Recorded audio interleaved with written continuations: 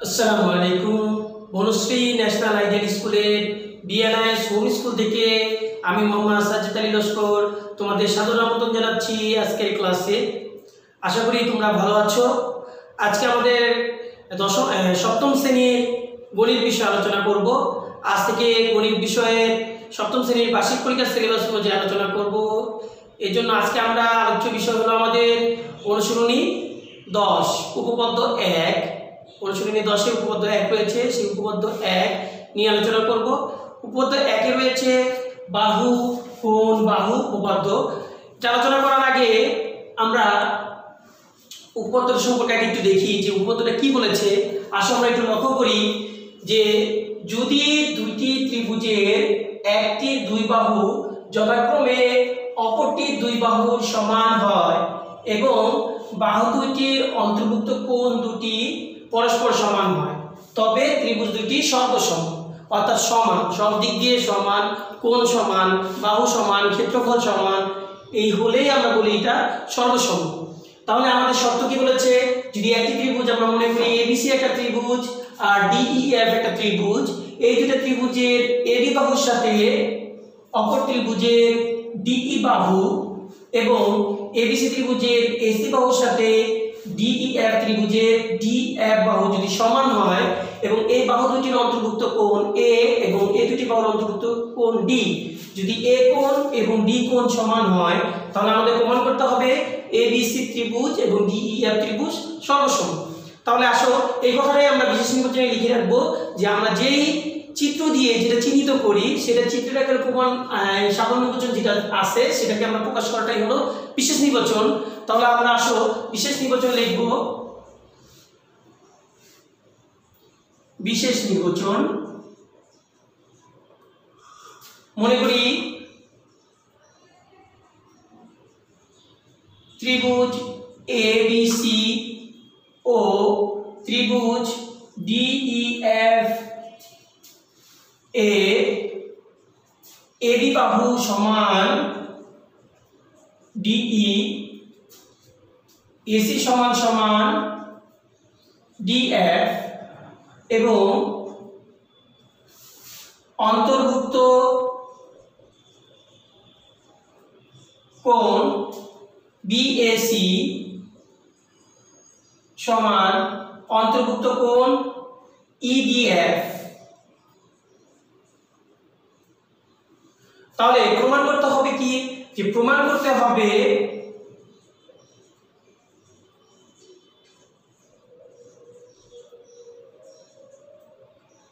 ত্রিভুজ এবিসি সর্বসম, সর্বসম চিহ্ন এটা সর্বসম, সমান দিয়ে একটা দাগ দিব দেও। তাহলে সর্বসম ত্রিভুজ ডিইএফ। তাহলে আসো এটা আমরা এখন প্রমাণ করব। প্রমাণের ক্ষেত্রে আমরা দুটো ধাপ উল্লেখ করি। যথার্থতা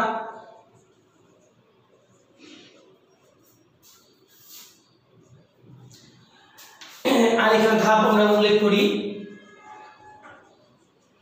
এখন চিন্তা করো, আমরা এটা প্রমাণ করার জন্য সাধারণত এই এবিসি ত্রিভুজটাকে যদি আমরা ডিইএফ ত্রিভুজের উপর এমন ভাবে স্থাপন করি, আবার খেয়াল করো এবিসি ত্রিভুজটাকে আমরা যদি উঠাই নিয়ে ডিইএফ ত্রিভুজের উপর এমন ভাবে স্থাপন করি যাতে এ বিন্দু ডি বিন্দুর উপর পড়ে, এ বিন্দু ডি এর উপর রেখে যদি দেই আর এবি তোমার ডিই বরাবর পড়বে।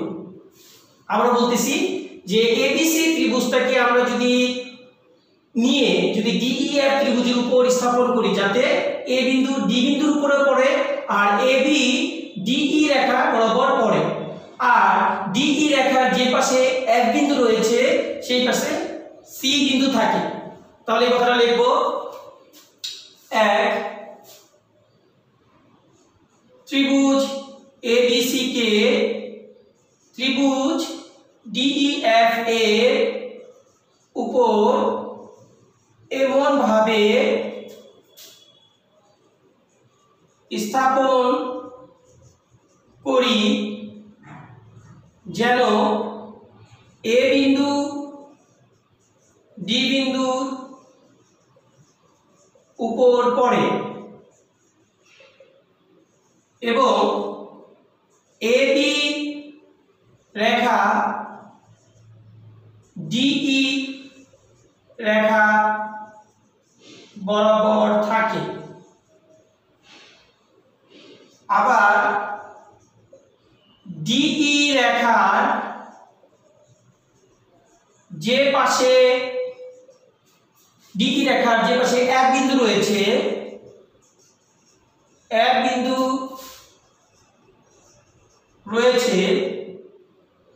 সেই পাশে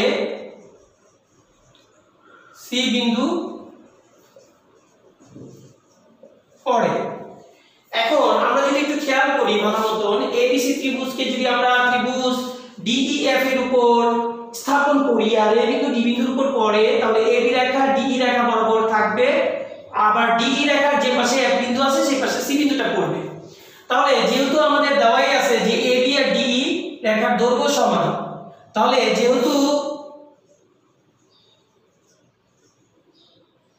এবি সমান সমান ডিই, সুতরাং বি বিন্দু যদি সমান হয় তাহলে বাহু সর্বসমতা থেকে আমরা জানি যে বি বিন্দুটা ই বিন্দুর উপরে পড়বে। যেহেতু দৈর্ঘ্য সমান তাহলে প্রান্ত বিন্দু দুটো সমান হবে। তাহলে এবি সমান সমান ডিই হলে বি বিন্দু ই বিন্দুর উপর পড়বে। যথার্থতা হিসেবে আমরা নিতে পারি বাহু সর্বসমতা। তাহলে বাহু সর্বসমতা কি, যেটা আমরা একটু এদিকে খেয়াল করি যে একটা রেখা, দুইটা রেখা, তবে এই রেখা প্রান্ত বিন্দু দুইটা, এই রেখাংশের দুটি প্রান্ত বিন্দু রয়েছে, যদি দৈর্ঘ্য দুইটা সমান হয় আর প্রথম প্রান্ত বিন্দু যদি প্রথম প্রান্ত বিন্দুর সাথে মিলে যায় তাহলে দ্বিতীয় প্রান্ত বিন্দু অবশ্যই দ্বিতীয় প্রান্ত বিন্দুর সাথে মিলে যাবে। আর এটাই হলো বাহু সর্বসমতা, অর্থাৎ দৈর্ঘ্য সমান হলে প্রান্ত বিন্দু দুইটা সমান।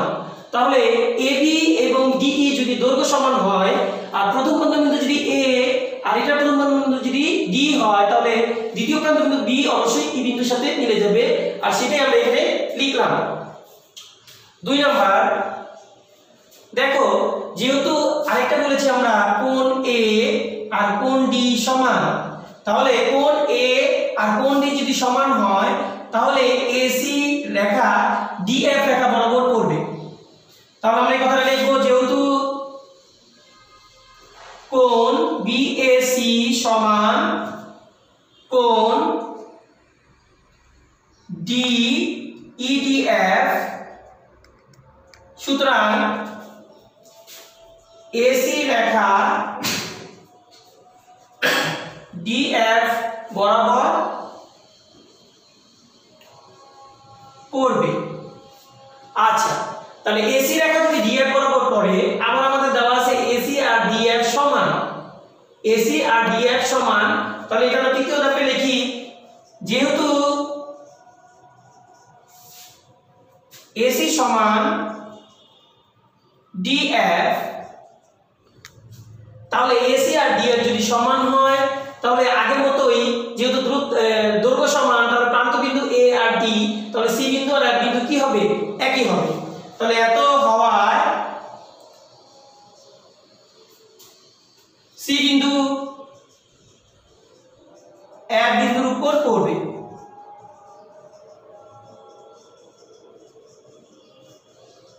এটা বাহু সর্বসমতা।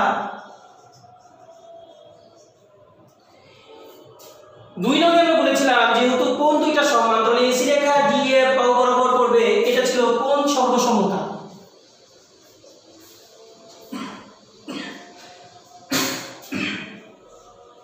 তাহলে কোণ সর্বসমতা কি, ধরো এখানে যদি আমরা একটু খেয়াল করি যে এ একটা কোণ আছে এ আর একটা কোণ মনে করো ডি, যদি কোণ দুইটার কৌণিক বিন্দু যদি একই হয়, অর্থাৎ ডি বিন্দু আর এ বিন্দু যদি একই হয়, তাহলে এই রেখার সাথে যদি এই রেখা আমরা যদি মিলিয়ে দিই তাহলে অপর রেখা অবশ্যই কি এই রেখাটাই হবে, অর্থাৎ এই কোণ সৃষ্টিকারী যে দুইটি রেখা রয়েছে ওই রেখা দুইটি মিলে যাবে, সেটাই হলো কি কোণ সর্বসমতা।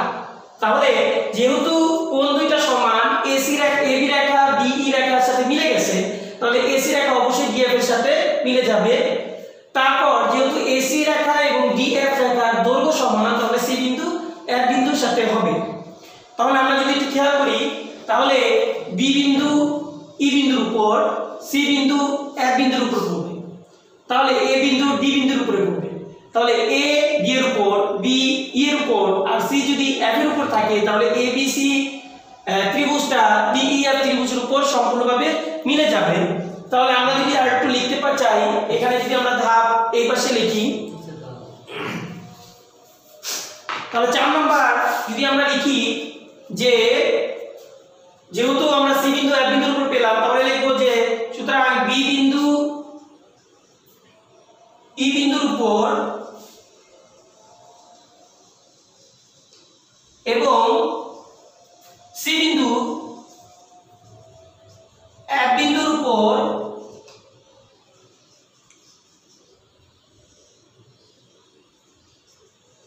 পড়ার কারণে ত্রিভুজ এ বি সি, ত্রিভুজ ডি ই এফ এ, এই পাশে একটু লিখি, উপর সমপাতিত হবে। অর্থাৎ সমপাতিত কি, এ বি সি ত্রিভুজের সাথে ওই ত্রিভুজ সম্পূর্ণ মিলে যাবে। অর্থাৎ একটা ত্রিভুজের উপর আরেকটা ত্রিভুজ উপরে পড়ে যাবে। তাহলে সুতরাং সমপাতিত হলে আমরা বলতে পারি কি, সুতরাং ত্রিভুজ এ বি সি সর্বসম ত্রিভুজ ডি ই এফ। প্রিয় শিক্ষার্থী, দেখো আমরা উপপাদ্যটা যদি আবার একটু খেয়াল করি একটু সহজভাবে, যে এবিসি ত্রিভুজের আর ডিইএফ ত্রিভুজের ক্ষেত্রে এবি বাহু ডিই বাহুর সাথে এসি বাহু ডিএফ বাহুর সাথে সমান এবং তাদের অন্তর্ভুক্ত কোণ এ এবং এদের অন্তর্ভুক্ত কোণ ডি সমান। আমাদের প্রমাণ করতে হবে ত্রিভুজ দুইটা সর্বসম।